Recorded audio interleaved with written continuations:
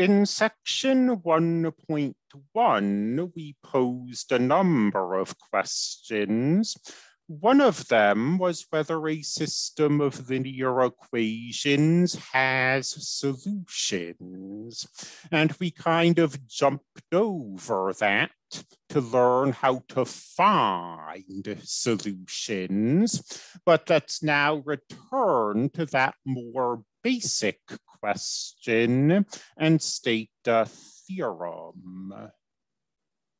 Theorem. A system of linear equations is consistent, that is to say, has at least one solution, if and only if the last column of its augmented matrix is not a pivot column.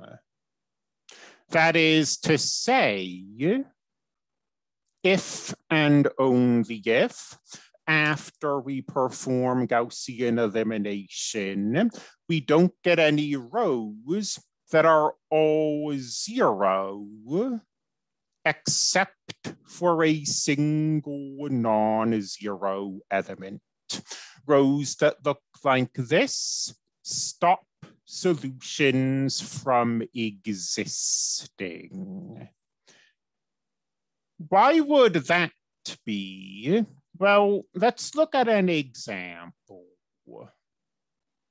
Say that we're interested in this system of linear equations, and we want to know whether it's consistent, whether it has any solutions. According to this theorem, which I realized you can no longer see, but according to this theorem, we should write down its augmented matrix, perform Gaussian elimination, and look for rows like this, where everything is zero except for the last entry. Let's now do that. Once again, I'll perform the Gaussian elimination off camera. Here is the augmented matrix. Here is the augmented matrix after we perform Gaussian elimination. And you see that we do have a row like this. This third row here is all zeros except for the last element. And according to our theorem, that means that the system is inconsistent. But why does it mean that? Why does this theorem work? Well, remember, when we have an augmented matrix, each row corresponds to an equation.